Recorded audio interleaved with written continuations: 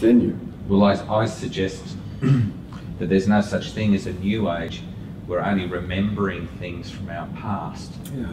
Yoga, all these different meditations, etc. Healings. Yeah. This is all what the ancients did. Yeah, it is. And they observed the night sky, and they saw different star patterns above them, and they realized there were 13 what they referred to as ages and times. And so they began to assign symbols to it. It wasn't so much that the stars were affecting them, it's just that those were the stars in the sky when the nature on the earth was in such a nature. And so one of them they called Taurus, and they felt that, wow, that really represents the strength of the bull, and it's the age of building solid things. So the pyramids and Stonehenge and, gosh, some of the Teocallis and just all of these magnificent things of power and architecture and stone and strength.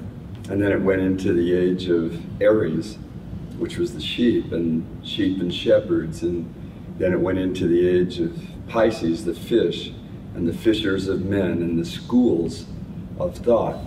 And now they feel that it's moving into an age of Aquarius, an age when people will rediscover the clay pot that Aquarius is carrying is symbolic of your body, and that the waters of memory and reflection will be honored again. And the remembrances of those records that you just referred to will come to light again and lift us into a completely different understanding of what your body is as a crystal construct and the capacities of the crystals within you to be able to hear and to see and even travel through space and time. So I think we're in for a wonderful, wonderful period. For those who are switched on, I'd imagine that's true. Yeah, so cool. I just wanted to reflect that the word atmos in Greek is actually coming from the Sanskrit atma. Cool. And atma means the individual. Yeah. Jiva atma means individual living entity.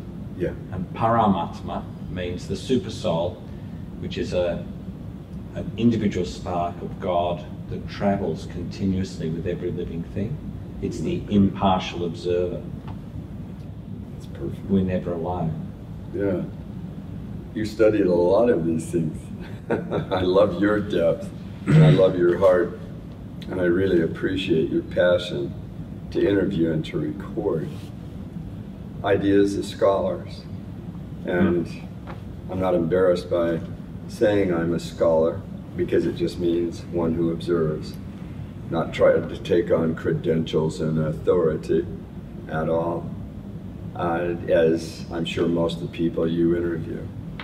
They're using their own genius, their own innate, inherent ability to observe and to think and to question and to communicate, and for that I'm thankful. If you had a magic wand, what would you like to see changed promptly? I would like to see people wake up to the fact that healthcare is a sick and dangerous system, and it's doing more harm than good, and that people need to fire their doctors and stay away from them and not take medications, not undergo the knife. Your body is not deficient. It can heal and repair itself if we support it. And with that, if we could bring down that industry, which is the wealthiest industry on the face of this earth, a healthy nation means a bankrupt medical pharmaceutical system. And that is their biggest threat, is that people are going to be healthy. And that's the truth. I'd like to see the magic wand help more and more people to wake up that they should not be fighting disease, that they should be laying down all the weapons of war and coming over and embracing behaviors that support healing and health and longevity. And if they would do that, then that would ultimately mean the bankruptcy of the factory schooling of today's modern education, which people are academically indoctrinated to the trivia of that experience. We need to get back to the ancient ideas and scholars and what they knew. Children are born on fire and with passions and light and interest. And let them join schools of thought where other people are interested in the same things they are. And they can switch up that interest later if they find they're no longer interested. But they had a tripartite movement of mastery. You started out as an apprentice, you went to a journeyer, and then to a master crafter. And you taught and helped others coming up through. And the new ones, because they're new to it, will bring in new light and creative genius and add to that subject of study, to the science, which means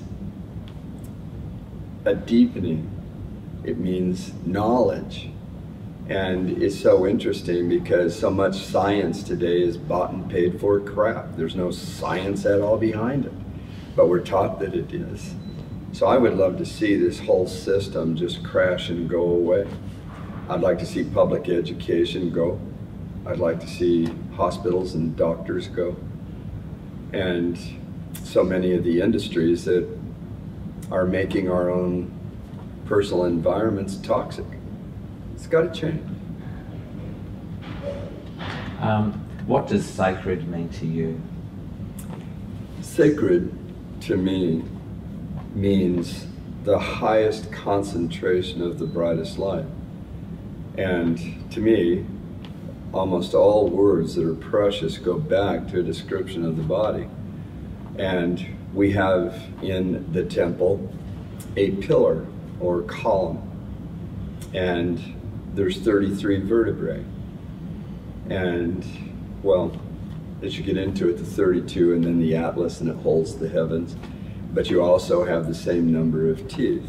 So the 32 vertebrae leading to the higher cranium. Those teeth, the vertebrae, at the very bottom is the sacrum, and 7 vertebrae that holds a fluid that they believed you could learn through certain behaviors and diet, which comes of deity, meaning leading to God or that which is good. That those offerings and certain behaviors in pleasure and touch and even intimacy would release that highest concentrated fluid of light, and that it would come up the pillar into the heavens and flood it and lift you to a greater light. I think that from that, the word sacred literally means that which is most precious. And there are things within us that is never activated unless we learn about it and act upon it. And so to me, again, it comes down to the most precious treasures, that we are sacred to one another. And we need to honor that and respect that and serve one another in love. That those are sacred concepts. Don Tolman, thank you very much for your time. Thank you. So good to be here. I appreciate you. We'll see each other again, whether you like it or not. I do like it, and I'll see you in May when you return. Oh, beautiful. Thank you. Thank you. Thank you.